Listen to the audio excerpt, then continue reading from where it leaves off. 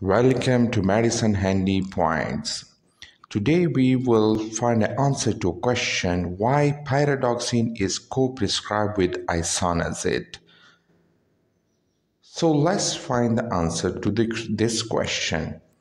But before we do that, if you haven't subscribed to the channel, please subscribe for future interesting videos. Isoniazid is known for peripheral neuropathy because it causes pyridoxine deficiency.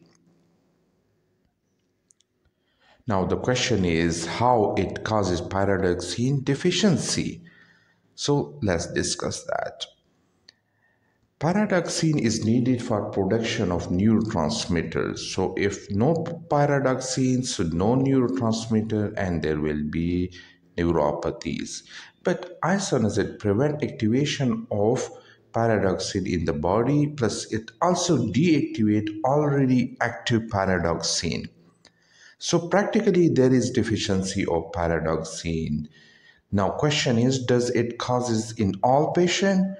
No, in high risk patient. So let's see who are the high risk patient. These are elderly as expected, pregnancy, then malnutrition, alcoholism, then chronic diseases like chronic renal failure, HIV, diabetes mellitus, and slow acetylator. These are the patients who metabolize isoniazid very slowly. So these patients specifically need pyridoxine in dose of 10 to 50 milligram per day with isoniazid to prevent the neuropathy. I hope you like the video. Thank you so much for watching.